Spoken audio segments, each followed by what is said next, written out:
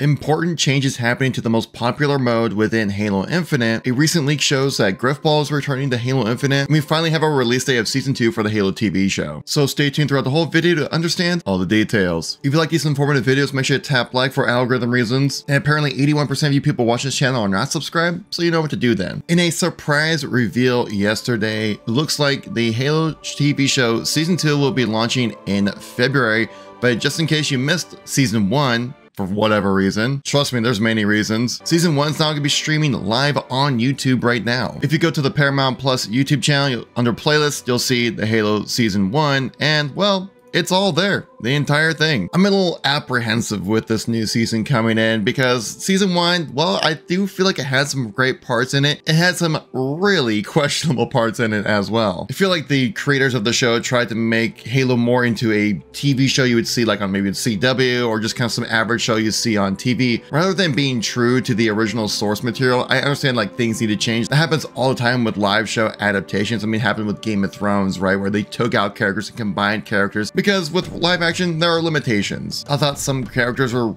rather well done. Like I thought Halsey was great. I thought every scene that she was in, she stole the show. I thought Cortana felt like Cortana, definitely sounded like her. But I think the show really focused on who is Master Chief, right? Like giving him a personality and having him do things I wouldn't expect a Master Chief to do, in which I don't really agree with that kind of approach to that character. He's like the Terminator, right? He's like one-liner dude, not very many emotions, kind of basically a robot. But what made a movie like Terminator 2 so great is because, well, they tried to humanize him a little bit. You tried to understand what makes people human. With Master Chief in the TV show, it felt like a kid trying to go through a story of trying to understand that he's actually adopted. And where Season 1 left off, again, no spoilers. If you haven't seen it, go check it out on the YouTube channel. I am very curious to see what they do with Master Chief and Cortana and the crew after the end of Season 1. But it looks like we won't have to wait long as Season 2 launches on February 8th. As we get closer to that date, I'm sure we'll get some more trailers, some more information, and I'll definitely share with you guys here on the channel. Next, we're seeing some key changes happening to Halo Infinite's most popular mode. That is the ranked experience. With December update coming in, we have some changes coming in when it comes to ranked demotion protection and also ranked quit penalties. So first, let's go over ranked demotion protection. This gives you a 3-game buffer from when you get into a new level of rank. Say you go from gold to platinum, you then have 3 games in that platinum level that you won't go back down to gold. So for example, say you just got into a higher rank, you just got into platinum, diamond, onyx, whatever level. Whatever happens in those next 3 games, you'll maintain that new rank. So if you lose a game, disconnect, or even quit, you'll still maintain that new level. Winning a game does count for those first 3, so it's only 3 games right there that get to maintain your new rank. This is really nice to see, as oftentimes when you do rank up in Halo Infinite, from my personal experience, because ranked is my favorite mode to play in the game, that when you do rank up rather high or get a couple win streaks, you get thrown into a harder match generally, and you get knocked back down, which can be very frustrating, especially when that new level is your goal. Because the way the ranking and skill-based matchmaking works, that it plays you against players at your equal skill level, and if you overperform, you get bumped into a higher bracket. But oftentimes when you get put in that higher bracket, the gameplay is very different. So it does take some time to learn how to play at higher levels of Halo. So I'm glad to see that there is this little buffer right there, just kind of have it so then you don't just lose exactly what you just earned. Next, let's talk about ranked quit penalty adjustments. These adjustments are made to alleviate the pain of when someone either crashes or quits out of your game. But fire teams do play a factor of how much CSR you lose. If someone in your game but not on your fire team quits, they will receive the max penalty, but you will not lose any CSR. If someone on your fire team quits and then you quit, do you receive a penalty? Yes, you will lose up to 5 CSR, just like today. That's a very important distinction to make, because oftentimes fire teams will leave together, and say if you're a solo queue player matched with a party of 3 and they all leave and you leave, you get negative 5 CSR. That's not fair. So that's why they changed it. Interestingly enough though, saying if someone on the other team quits,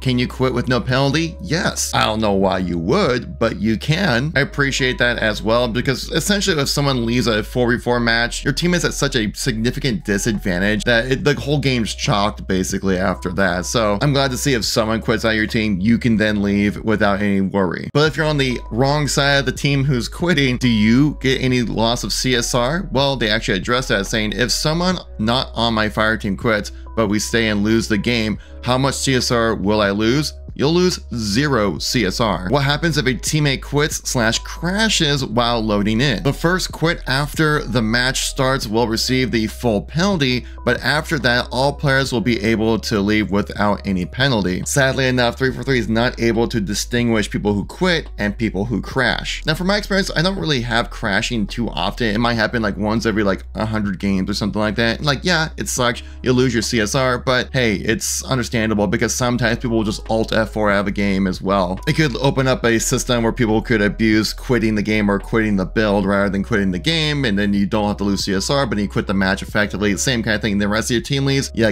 that'd be a very toxic situation. I hope 343 finds some way for people to not penalize people who crash out of the game, but I've heard that basically, from what I've heard from Tashi and other people within the community, that if you have crash forgiveness, they can't really track it like they can leave. It opens the door for bad behavior in the game. Also, if you quit too many games, you get banned. And they actually addressed this saying, if someone in my game quits and then I decide to quit for no penalty, will I still get hit with the ban hammer? No, quitting in these instances is safe from the ban hammer. We also have ranked extraction updates, and these changes will only take place in ranked, not in the social experience of extraction. For the audio changes, they say at the moment you can hear that your extraction point is being converted by the enemy team from anywhere on the map. This meant players were able to leave the area around the extraction device and use the global audio cue to tell them when to peek back out. With this upcoming audio change, the device itself will emit the audio, meaning you'll have to be in close vicinity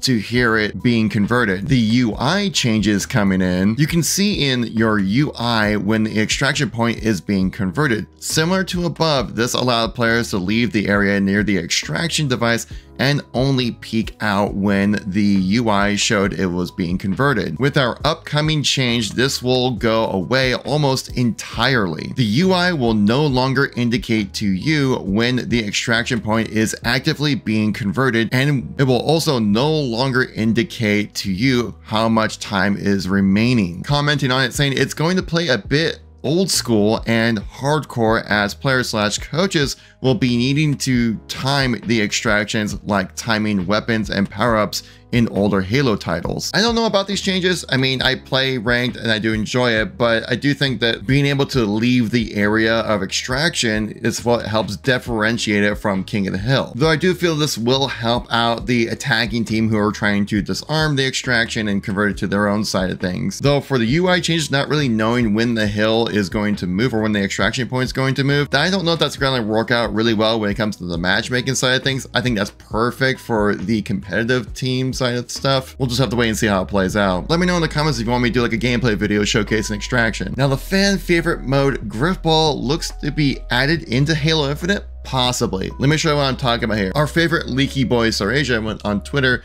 to post this. This is from the API with various commands within the code saying on Grifball 30 seconds, Grifball assassination, Grifball rejection. Obviously, this doesn't confirm that Grifball will be coming into Halo Infinite, though it's very interesting to see that the code has been updated with Grifball in mind. With the recent changes to the gravity hammer to add more physics and have it be more lethal, we could possibly see Grifball finally return to Halo Infinite, which would be amazing. Obviously, the hammer within Halo Infinite's not nearly at the level of it was back in Halo 3, 4, or even Reach. Hammer physics are extremely important when it comes to the Grifball game mode, but this is a fan favorite. People love the Grifball. It's in the constant rotation on the Master Chief Collection. So for all your Grifball fans, I'm excited for you. Hopefully we'll know more about it. Again, if we know more official information or see any more leaks about Grifball coming to Halo Infinite, you know I'll share with you guys here on the channel. As a fun little side note, guys, I actually started up a brand new channel, and it's a Call of Duty based channel. I've been having a lot of fun with Modern Warfare 3, so I thought I'd make some content over there. If you guys want to see some more gameplay related fun content, check out this video right here, and thank you all for watching. Greatly appreciate it. Catch you on the next one. Peace out.